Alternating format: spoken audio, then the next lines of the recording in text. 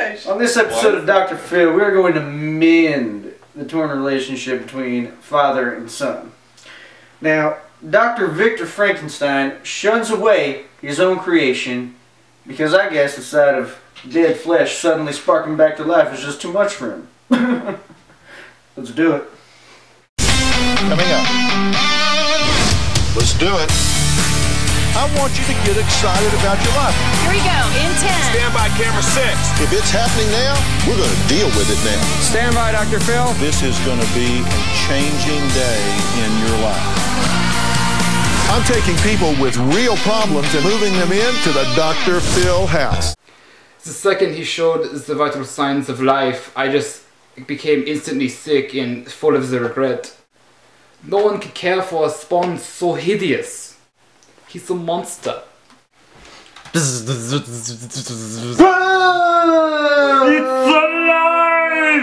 Now, today coming on the show, we have the creator himself, Dr. Victor Frankenstein. Well, thanks for having me on the show, Doctor. Now, I want to know what your problem is. How could you abandon something you created? Your own son. Your own creation. Now, if I could have a third doctor. He's not my son. He's a monster. He's gross. He's ugly. Who could love such a beast? Boo! I want to know, what were you thinking when you made this creation? I'm Dr. Victor Frankenstein. I can do what I want. I'm a chemist. I'm a scientist. I think you don't understand the value of a human life. But that's okay, because we have a very special guest. Please welcome Dr. Professor Waldman.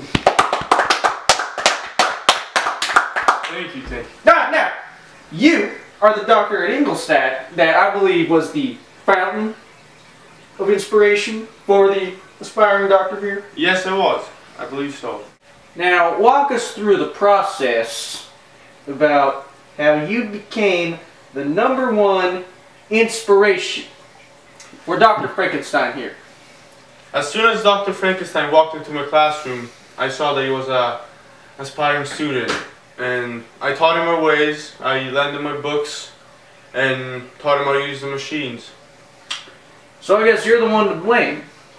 You're the one responsible for him creating this poor soul, this creature, his spawn, and abandoning it. Abandoning it. I'm just a chemistry teacher, professor at a university, and that's it. That's okay. That's okay, because there is no doubt more than one source of inspiration for Dr. Frankenstein here. Please welcome Alphonse, Papa Frankenstein.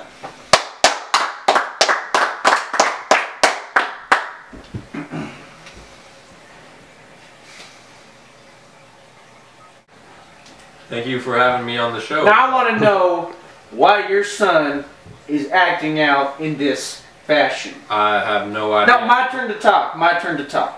My daddy, he used to tell me, he always used to say, Dr. Phil, if this is a problem with you, it's got to be a reason for me. You understand where I'm coming from here? I understand where you're coming from, but my boy had a great childhood. I took him to many of the exotic places.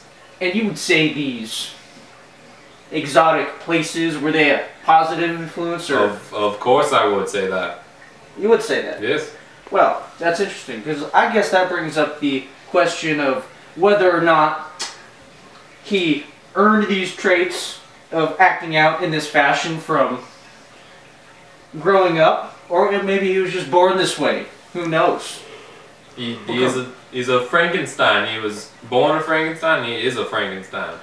Well, I guess we'll find out after the break. Coming up. What up? Are you ready for the best idea ever? Do you have muscles?